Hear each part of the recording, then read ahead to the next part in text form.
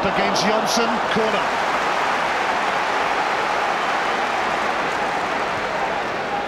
And Hart certainly more alert to possible short corners now, having let a couple go in the first half.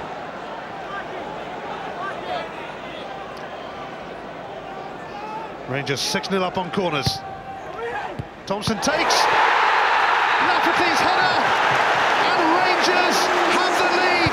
But to their immense relief, they could be taking a giant step towards the title. Well, a lad that's taken a lot of steps, not just throughout the season, but this afternoon has just come up with an absolute peach of a goal.